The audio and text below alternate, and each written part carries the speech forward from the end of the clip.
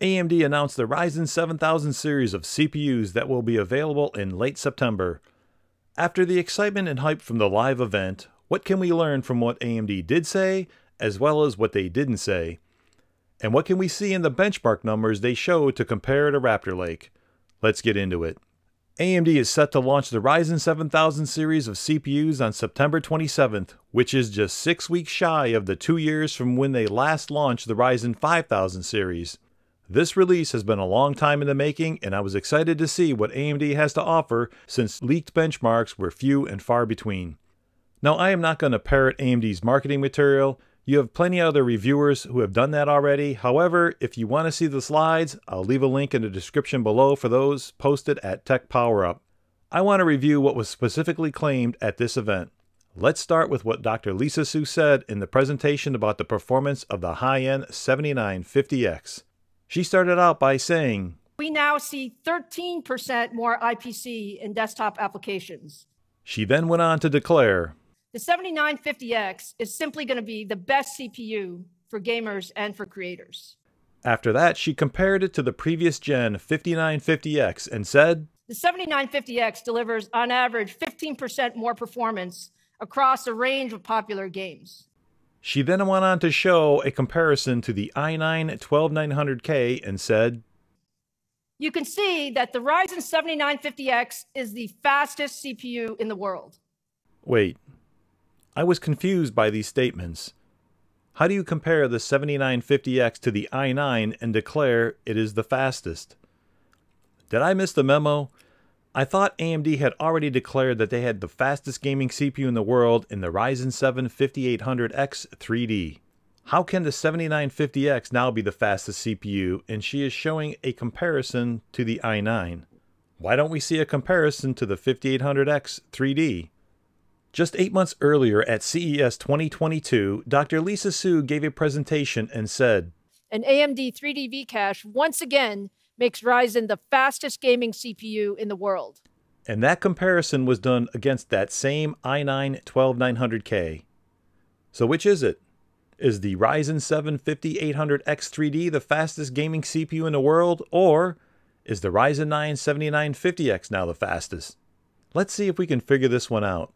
Back at CES 2022, Dr. Su showed that the 5800X 3D compared against the previous fastest gaming CPU in the world in the Ryzen 9 5900X, and she said, "Across the entire suite, it delivers an average of 15% more frames per second than our previous fastest gaming processor, the Ryzen 9 5900X. If you consider that for gaming, the 5900X and the 5950X are nearly the same, then by substitution, the 5800X 3D is also 15% better than the 5950X.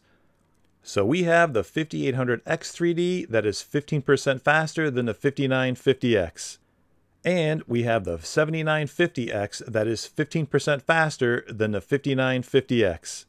Based on those two statements by Dr. Lisa Su, they would be tied. So how does she declare the 7950X is the fastest? Why does she show it compared to a CPU that was already beaten by the 5800X 3D 8 months ago? Why does she not show the comparison to the 5800X 3D? Where is the data to support her claim? I found this whole line of reasoning confusing. Then I went back and noticed that she kept saying that is the best for gamers and creators. So maybe, unless you are both a gamer and a creator, then maybe the 7950X isn't the best gaming CPU?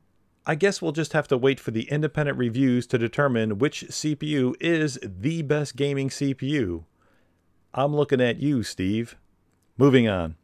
Dr. Su then showed the single-core score comparison in Geekbench. Geekbench? Geekbench is highly used in benchmarking Macs. Trust me, I know. But rarely used in benchmarking PCs, especially Ryzen CPUs. For those who don't know, Geekbench has not been kind to AMD CPUs in the past, and it has generally favored Intel CPUs. She showed how the 7950X scored around 2,275, while the i9-12900K was just over 2,000, so the 7950X is 11% faster than Intel. We also have a leak for a Geekbench run of the 7950X at video cards, and they showed 2217 single core and over 24,000 in multi-core. The single-core number is in line with what AMD showed, and the multi-core number is very impressive. To put that into perspective, that multi-core score is similar to a Threadripper 3970X with 32 cores, or Apple's M1 Ultra that has 20 cores. That's 16 performance plus 4 efficiency. Then Mark Papermaster spoke about the IPC number in more detail and explained that it is the geomean of 22 applications. In that chart, it showed the single-thread performance IPC gain in Cinebench R23 as 9%.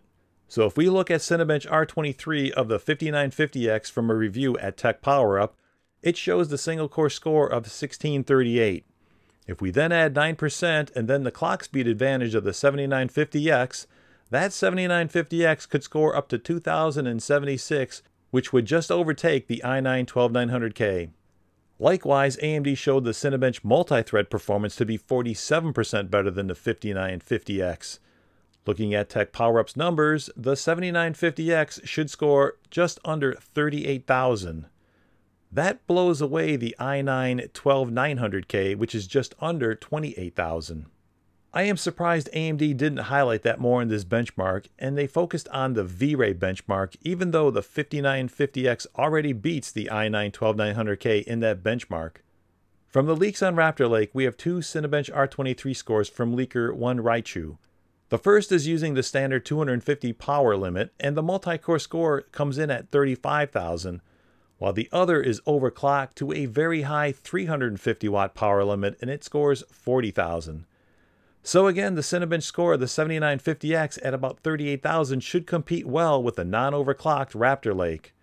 We also have a leak for the i9-13900K in Geekbench, and although it was declared invalid, the scores look representative of what it could achieve.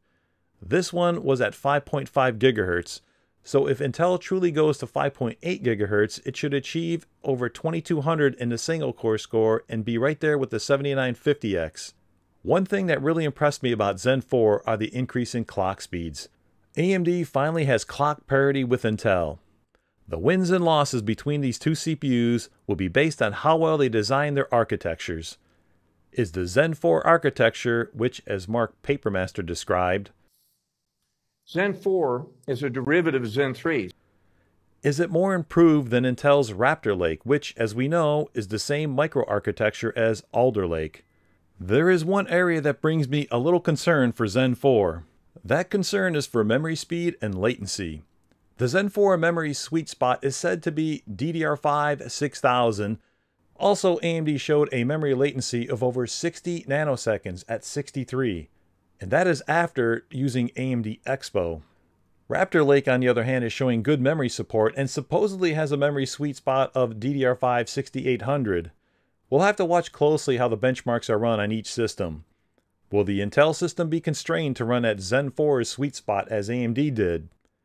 Will the AMD system be constrained to run at Raptor Lake's sweet spot? Let's hope someone does memory scaling to find out the performance impact to each one. By the way, if you like analysis like this, like, share, and subscribe, and let me know in the comments below, who do you think is going to take the gaming crown later this fall? Oh, and besides not mentioning the 5800X3D, what else is it that AMD didn't say? From AMD's presentation, the 7950X is the best CPU for gamers and creators. And if Zen 4 is so good that they are confident to charge $300 for 6 cores and $400 for 8 cores, then why doesn't AMD follow that up with charging $600 for 12 cores and $800 for 16 cores? They are charging $50 a core at the low end, but less than $50 at the high end. If they are going to be bold with their pricing for gamers, why are they not as bold in pricing for creators? From a shareholder perspective, and full disclosure, I am not, why is AMD not charging the same price per core or even higher for what is now the de facto HEDT CPU? AMD abandoned Threadripper, and then they only have the workstation/enterprise grade Threadripper Pro, where they now charge $100 per core. The high end is where they can make the higher margins. But AMD did not do that. Instead, they kept the 12 core the same price and actually reduced the price of the 16 core from $799 to $699. That price reduction speaks volumes. It suggests that AMD is not certain in its performance against Raptor Lake. And Intel told its investors, and indirectly to AMD, that it is raising prices up to 20% on its CPUs. That would mean the i9 13900K may be 20% higher than the 12900K, making the Raptor Lake i9 around $700. Maybe AMD is not as confident as their presentation suggested. Maybe the leaks on Raptor Lake performance changed their mind. I love competition. Based on these numbers, the Zen 4 versus Raptor Lake showdown will be a great one. With clock parity, the winner will be decided on who has the better architecture and memory controller. When is the last time we had a showdown like this between CPUs? This release is going to be so much better than the previous releases I covered. Check out my videos on Alder Lake to understand why Intel went big little. I have more to say about Ryzen 7000, but I'll save that for another video. Thank you all so very much for watching. Stay safe, and I will see you in the next one.